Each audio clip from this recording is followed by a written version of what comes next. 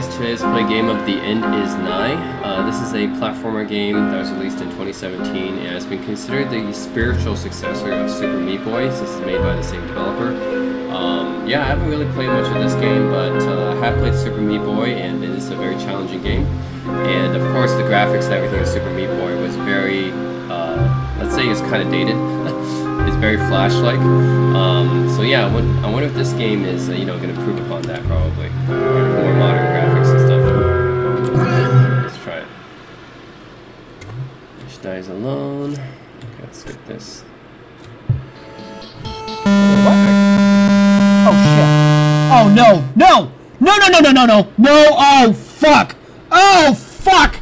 Oh god no, this can't be broke. Here, let me get the cartridge out. This is a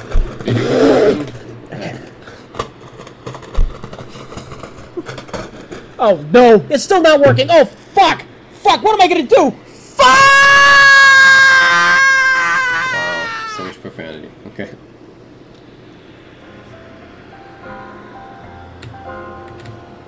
Dear. Okay. So yes, this game. Okay, the graphics first of all in this game are much better than Super Meat Boy. Super Meat Boy had this kind of like really Flash style animation, which really reminds me kind of the mid 2000s. But this game is very modern, like I would say, with much more polished graphics. And yeah, this controls similarly, I would say, to Super Meat Boy. Yeah. Actually, does it? Can I stick to the walls, maybe? Okay, like that, yeah. Yeah. Same type of platforming action there, I guess. We have ledges we can stick on instead of spinners and stuff, we have spikes. So instead of blades, we have spikes now.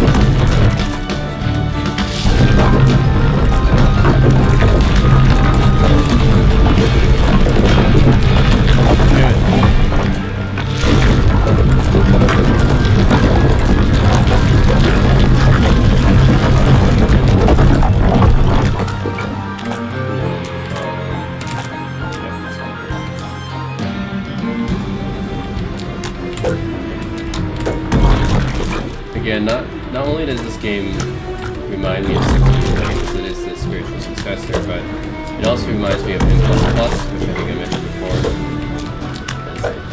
It involves a lot of careful timing and platform jumping and solving puzzles and stuff.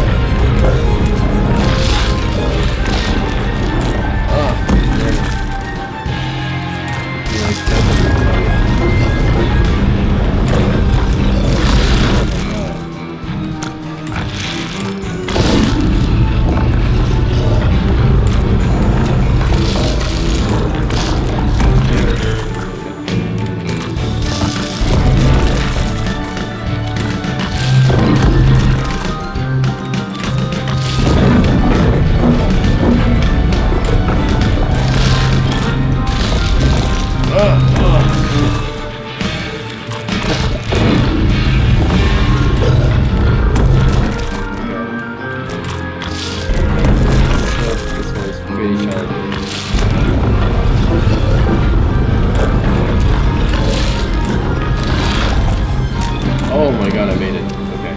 That was tough.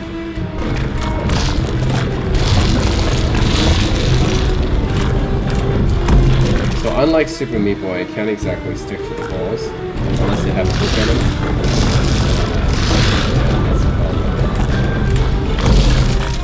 Can't stick on the balls.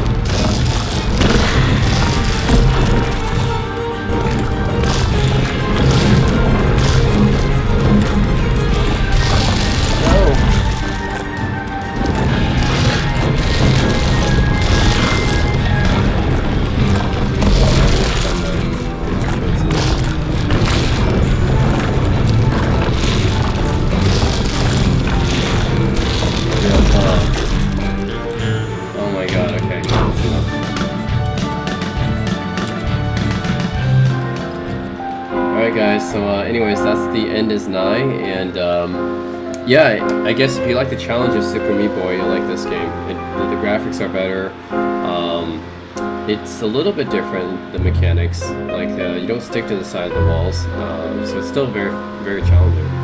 So yeah, I would recommend this game for people who like challenging indie titles, indie platformer titles, like N++, if you like N++, or if you like Super Meat Boy, you like this title. That's it guys, thanks for watching.